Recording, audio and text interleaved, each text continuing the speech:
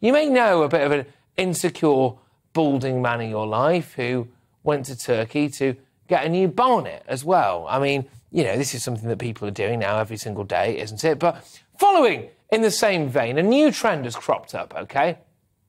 It's turkey teeth, ladies and gentlemen. Yes, that's right. And no, it's not anything to do with having an actual turkey in your teeth. It's not Christmas Day. Not every day can be. Brits are going to Turkey to get cheap reality TV-style pearly whites. But like all things from Turkey, there's a catch. Yes, OK? It has left... Good grief.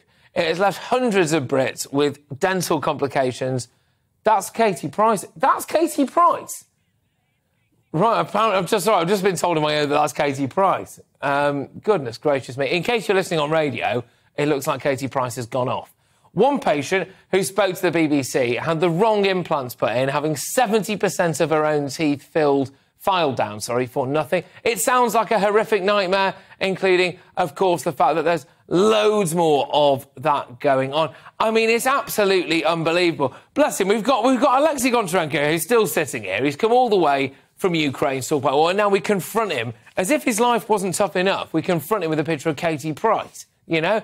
But yes, I mean, personally, I may shock you to know, ladies and gentlemen, I've had absolutely no work done. I think maybe I need to. I've got a best friend who does Botox for a living, and I think potentially I could maybe just get a little bit there.